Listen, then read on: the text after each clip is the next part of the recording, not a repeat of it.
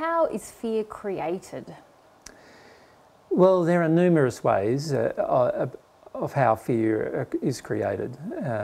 But maybe if we look at 4 primary ways that fear is created, it'll give everyone a bit of an idea of where it actually comes from as an emotion. Firstly, fear is created whenever love is withdrawn. Mm-hmm. So this is a very important factor that most people need to understand about fear. Usually when we're in a situation where love, the feeling of love has been withdrawn from us, and by this I mean the feeling of love that we could feel before that situation began, yes, is withdrawn from us because of the situation, we then have a tendency to fear the situations that cause the withdrawal of love. So maybe we could have some examples, yes, just some simple examples that are physical in nature. Yep. So let's look at a sample of, like, I'm afraid of a spider. Mm-hmm. Most people are not actually afraid of spiders when they're young, when they're little. In fact, many of people probably have memories of picking them up and looking at them in wonder. But when a parent has come along and expressed anger, rage, and even sometimes violence towards the child for picking up the spider, now there is a direct connection in the child between the actual physical thing they've picked up, the spider, yeah, and the withdrawal of love, which is the fear-based expression of the parent. Yeah. So the parent has gone into violence, or at least into rage, or fear, which all cause the withdrawal of love. And when we have love withdrawn from us, most people feel that quite terribly when we have love withdrawn. And as a result, we now link the withdrawal of love to the event. Yeah. So in other words, instead of blaming the withdrawal of love on the fact that our mum or dad are being stupid, or the fact that they have got fear or whatever else, the little mind, you know, the child's mind doesn't make all of those assumptions. It just has a very simple equation within it. And that is, I took an action, I picked up a spider, mum and dad went berserk, yeah, right, and perpetrated all of this unloving actions towards me. As a result, I now feel afraid of the spider, yeah, because love has been withdrawn. So that's a large reason why love gets why fear gets created, the withdrawal of love from the individual. And most people who have childhood fears and childhood, what do we call them now? Phobias. Yeah. They are all caused by the withdrawal of love in certain situations. So the reason why someone might be afraid of a snake or a spider or any physical creature is usually always being caused by the withdrawal of love in the same situation. And of course, I'm sure we could go into many other subtleties or not so subtle things, but less tangible things, couldn't we, in childhood, where a child is in a situation where maybe even mum and dad are just having an argument, yes, and they don't feel there's a withdrawal of love in an argument. And so then there's an association and fear exists around whatever the... So now there's an association in the child, yep, regarding relationship, yep, with the opposite gender. Yep.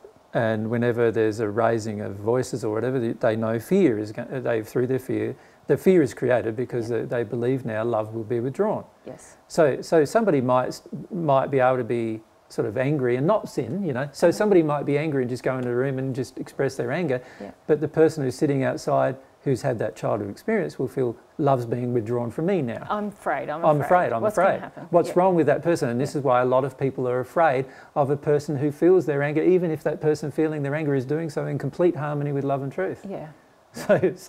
So this is the sad part about what happens emotionally, is we have all of these things from the withdrawal of love, all of these associations are made emotionally inside of the child, which then causes the child to falsely believe that certain things will occur.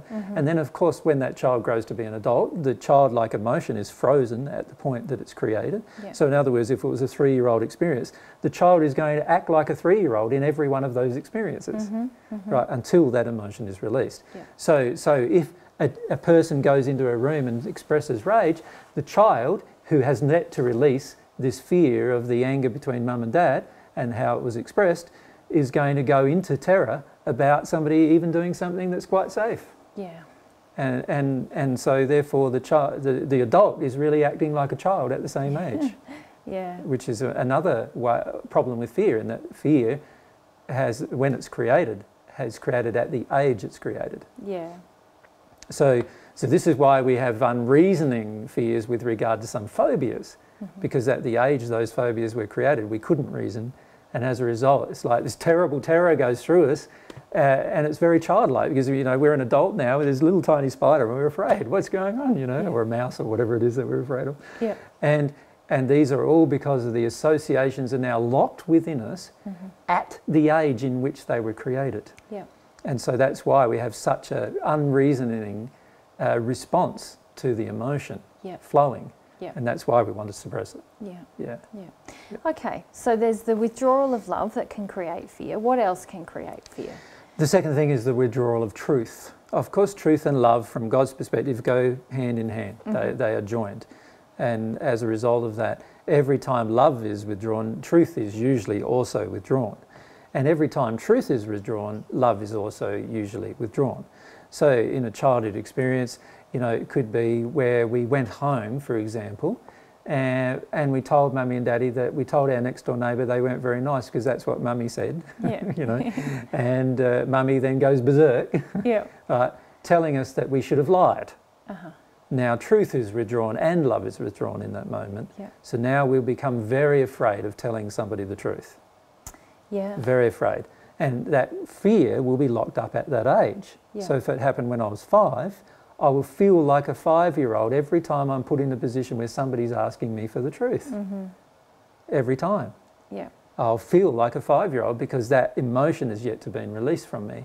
And so I am going to have the feeling that something terrible is going to happen by telling the truth. Right? So this is the sad effect of truth being withdrawn. It causes fear to then changes our filter. And therefore we then think and feel that every time truth is confronted, we'll almost have a tendency to want to lie automatically without even understanding why. With that example, having truth withdrawn, I was just wondering about things like racism or things where there is no truth coming from our environment as a child on a certain issue. So truth is withdrawn in that sense. There's no truth about that everyone is one of God's children, that we're all equal. I would classify that as another type of experience, which is lies masquerading as truth, which is another, which is I think the fourth one we've got on our list here. Okay, sorry, I'm jumping ahead, I didn't see that. Because to me that kind of example is where lies, which is I'm better than you, is a lie, and I'm better at you because I'm a different colour than you is a double lie. And those are lies masquerading as truth. They always cause fear to be created inside of the individual. Okay. So that's I feel that's that kind of flavour of the creation of the fear-based emotion. All right. So love's withdrawn, truth withdrawn, lies masquerading as truth. Lies masquerading as truth. Let's talk about that a little more. This is something that is well done here on earth. When I say well done, it's sad that it's so well done. But most people have no idea how many lies they're told in the course of a day that they then believe are truths. And unfortunately, they create fears within the soul. So for example, the snake's poisonous, it will bite you, right, is a lie masquerading as a truth. Like, snakes don't want to bite you. They usually only bite when they're afraid. Right? So generally, a person who's not afraid of a snake can generally just pick up a snake and they'll be fine. Right? So a snake will only bite you when they're afraid. So that's the truth. But see, that's not what's said. What's said to the child is, it's a snake, it will bite you and it's poisonous. In other words, you're going to die or you're going to get very sick if you allow this snake to bite you. So you're better off killing the thing. And certainly be very afraid of the snake. There's a feeling of needing to be afraid of this snake as a result, right? And these are lies masquerading as truth. We don't understand, as adults many times, we don't understand the physical effect that has on the child. It enters the child as an emotion, right, on a lot of levels.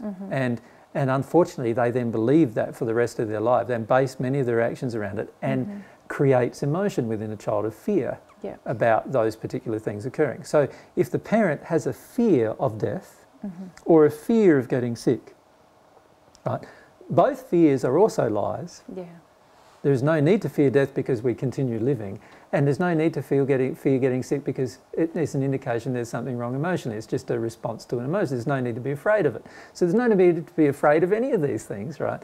But the fact the parent has the fear means there's often a combination now occurring with the child. The child has love withdrawn from it because the parent's in fear. The child is told a lie, which is another withdrawal. It's a withdrawal of truth, another fear. And the child have truth that has lies masquerading as truth presented to it. In other words, now there's 3 different creators in the one event of why the child has so much fear. And it's all emotional. It's all stuff now that's been created emotional through the event.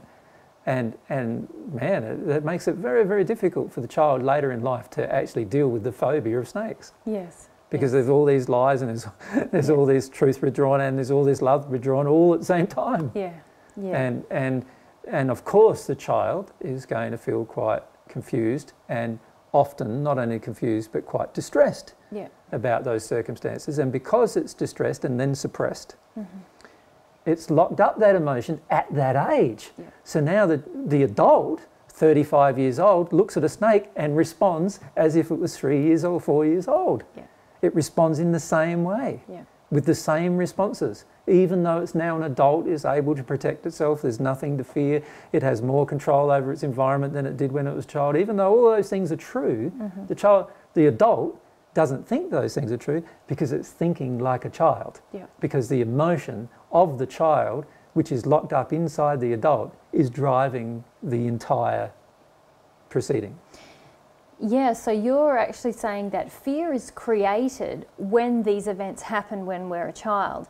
And then you're saying, and then it's usually suppressed, which means that we carry that fear.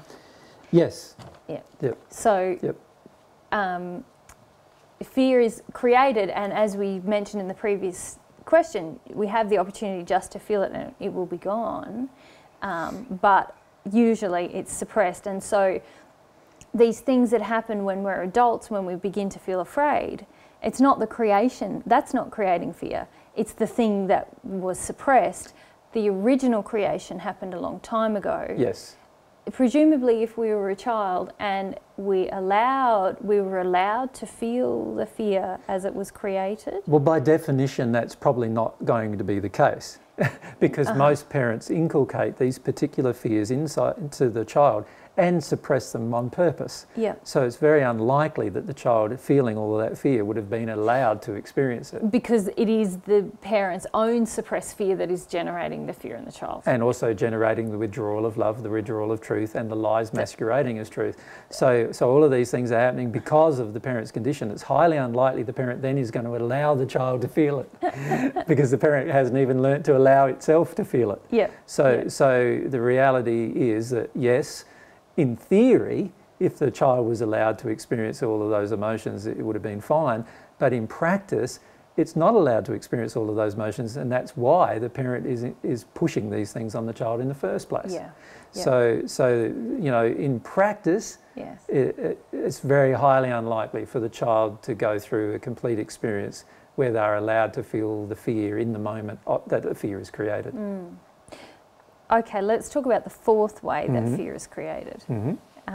So this is having codependent addiction masquerading as love. Yes. This is a juicy one. Yes, so remember, if we look at, there's a relationship between everything we're looking at. So remember I said there's the withdrawal of truth, and then there's the lies masquerading as truth. Yep. So with regard to truth, they are the two sources, the primary sources of damage to the child in terms of fear.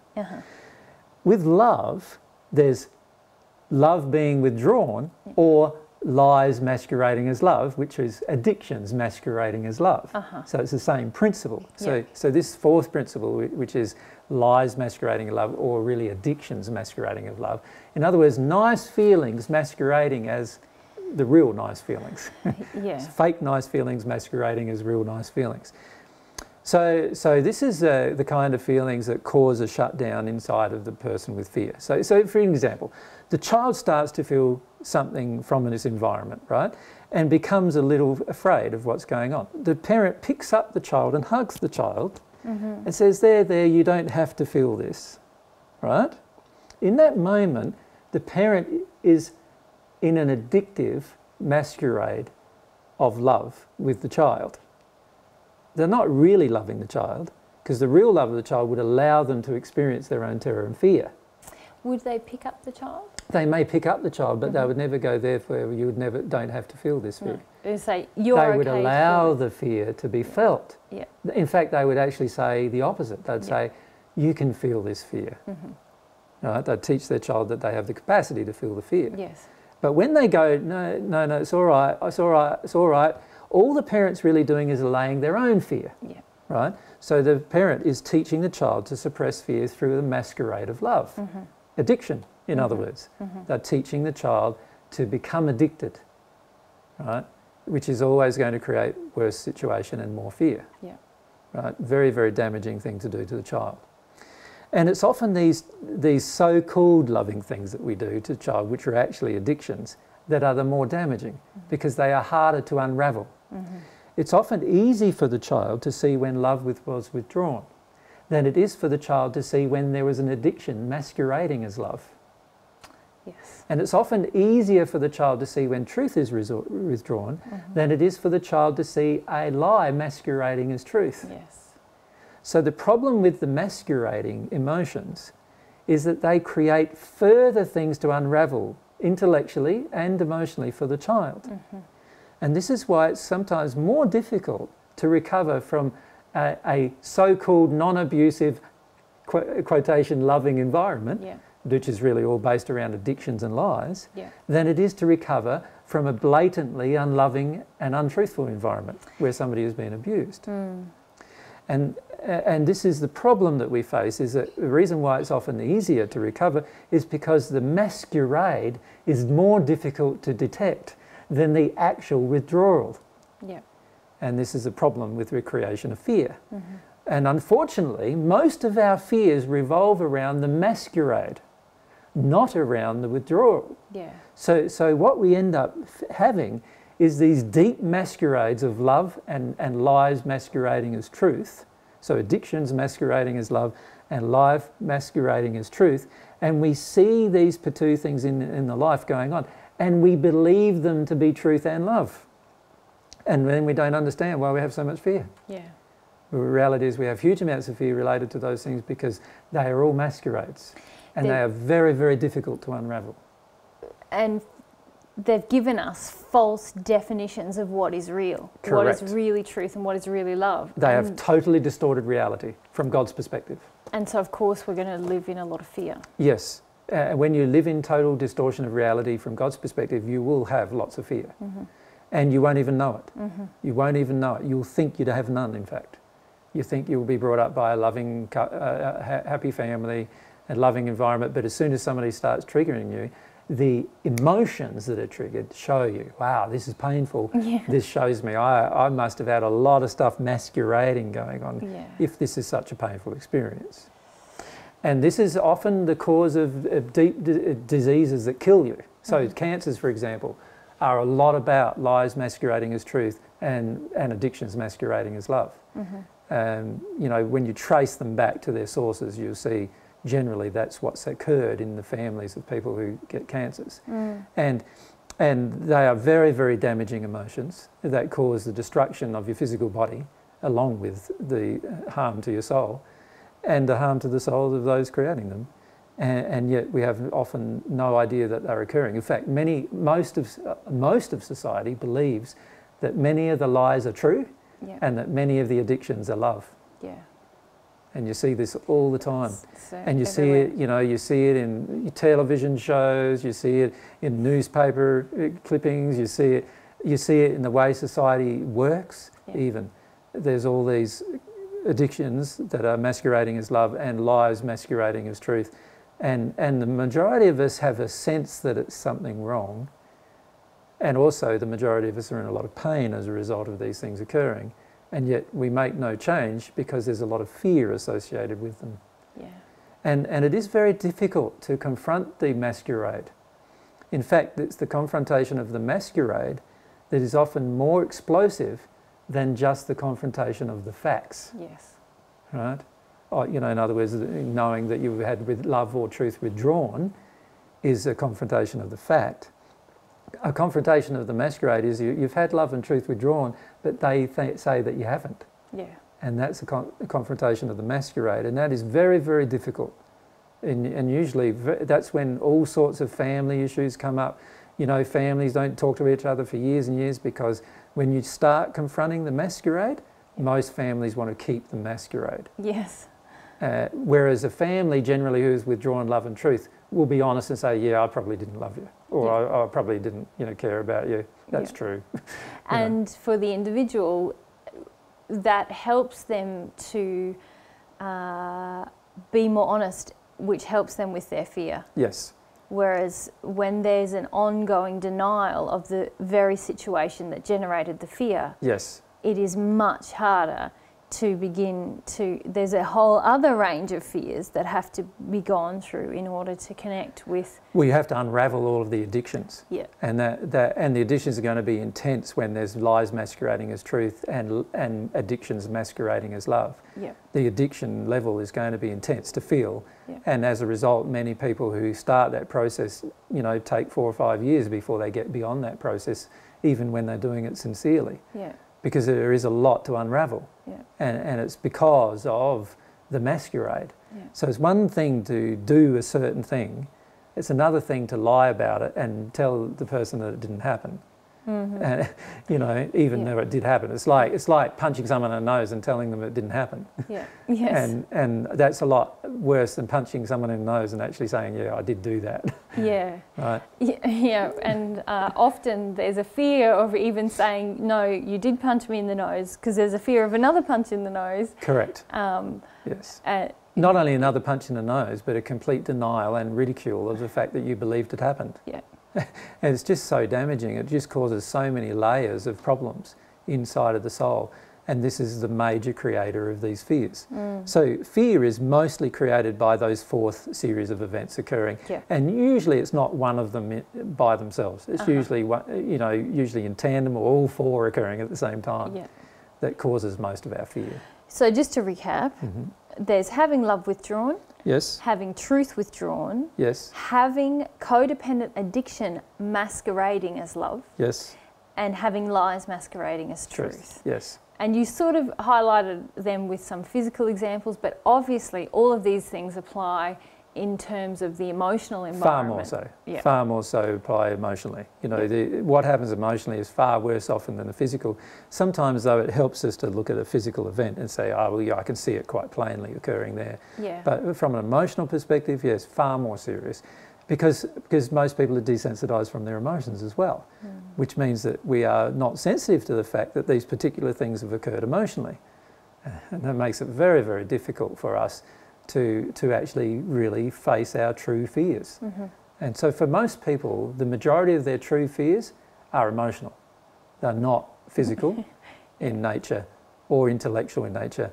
They're all emotional. They are all based on belief systems that are deeply ingrained emotionally inside of them as a result of those 4 things being engaged by their environment, by people in their environment. Mm-hmm. Yeah. Mm. You know, you get it at school, you get it at work, but when a child's growing up, obviously it's mostly at home and at school.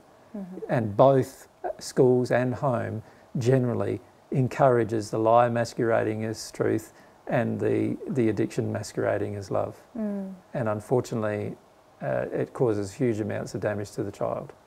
So by the time we're 12, 13, 14, 15, we've got so much damage that now there's law of attraction going on, so the God's law of attraction is bringing to us a consciousness of this damage, but we're in so much denial of even trying to be conscious of it at that age. Mm-hmm. Many times it's not until our pain increases to such a point, and usually that starts occurring during our 30s or 40s or 50s, that we start analysing what actually happened during our childhood. Mm. Very thorough, thank you.